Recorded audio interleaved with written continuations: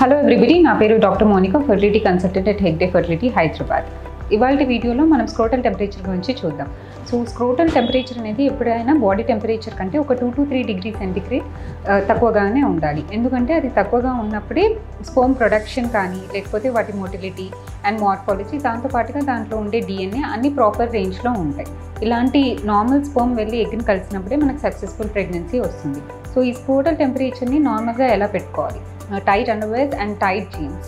And second thing, always place your laptop on the desk, don't place it on your lap. Third thing, avoid using hot baths and saunas and everything.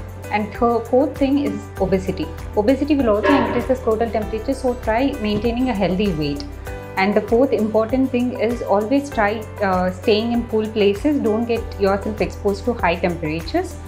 And the last important thing is a medical condition called varicocele. So varicocele increases the scrotal temperature, so if there is any varicocele which is of a higher grade, try getting it corrected immediately. Thank you.